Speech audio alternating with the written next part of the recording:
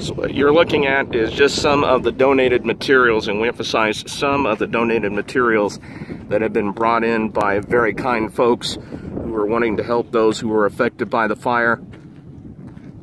It's amazing to see. As we talked to Chris Boyd about this, one of the biggest things he said was generosity has been such a big key.